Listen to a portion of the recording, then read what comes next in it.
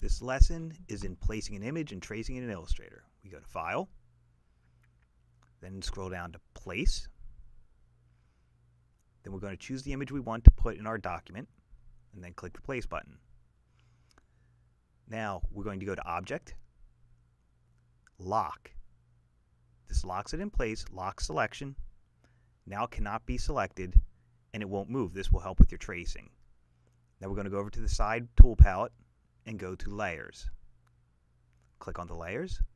We're going to click on the page icon to get a new layer. We'll name the first layer Shoes, and then the next layer Logos. Just makes it easier to work this way when you label. I'm going to use the brush tool to get a more calligraphic look to the bottoms of the shoes. So I'm clicking on the brushes window, pulling up the finer, more calligraphic brush on the far right.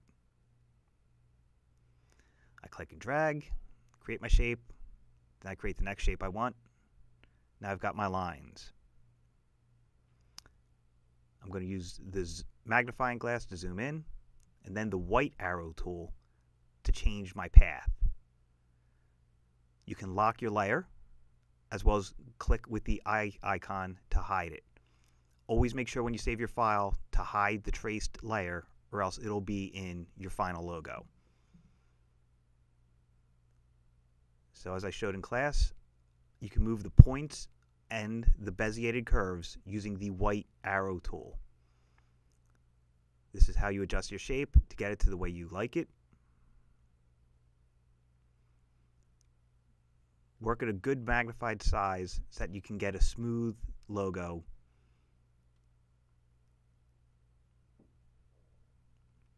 You can click and drag to select more than one point at a time. Now that's using strokes in the logo. Again, remember to hide your image when you're saving it. Now I'm going to use the pen tool. I click and make my points. Now this part's important. Click and drag to start making your curve.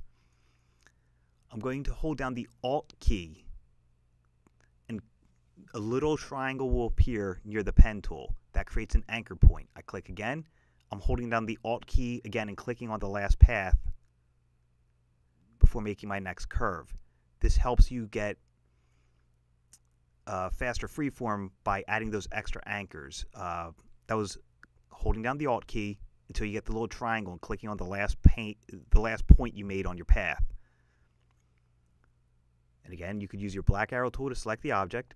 And here I'm going to change that stroke to a fill just by switching that key, just to show you can do solid shapes or you can do lines when creating your logos. To change the stroke width, you could use the stroke tool up at the top, or go Window, Stroke, to pull up more options.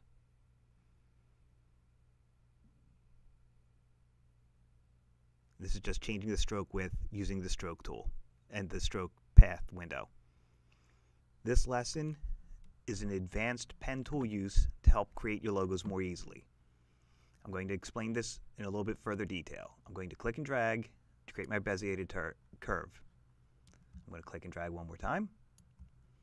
Now, what I showed in the last video was holding down the Alt key at this point to create an anchor. You see a little triangle next to the pen tool. Now I've stopped that path, so the next time I click and drag,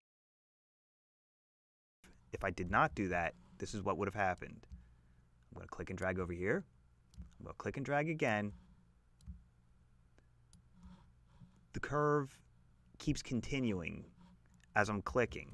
This is useful for if you have to do a curve.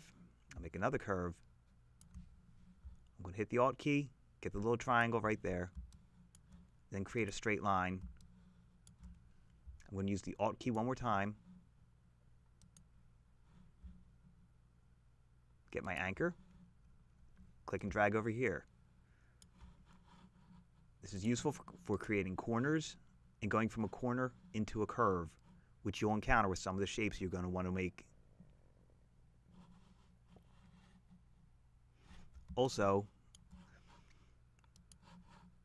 I'm going to demonstrate a more technical drawing. I'm going to use a circle and a rectangle.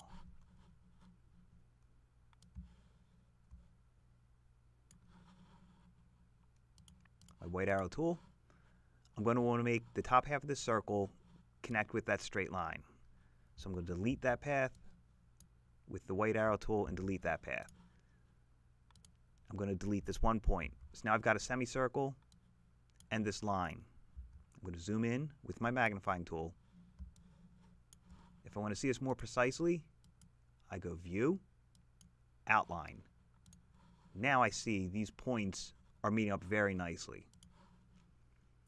I'm going to click with the white arrow, select both of them.